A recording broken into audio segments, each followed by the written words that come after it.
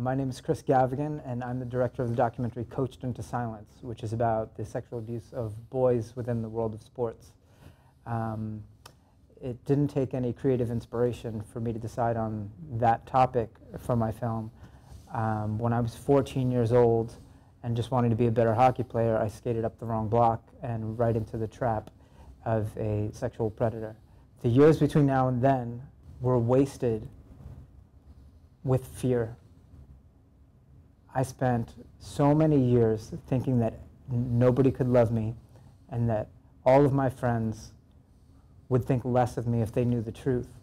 When the truth finally did come out 15 years later, I was shocked to find that to a man, every single one of my friends came to me and said, "Why didn't you tell me? I would have done anything to help you at that time."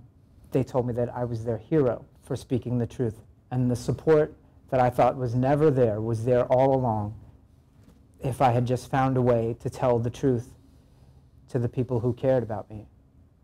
If I had just told them while the abuse was ongoing, not only would I have stopped the abuse in its tracks, but I would have been able to fully experience these loving relationships that I was surrounded by. The support system is there.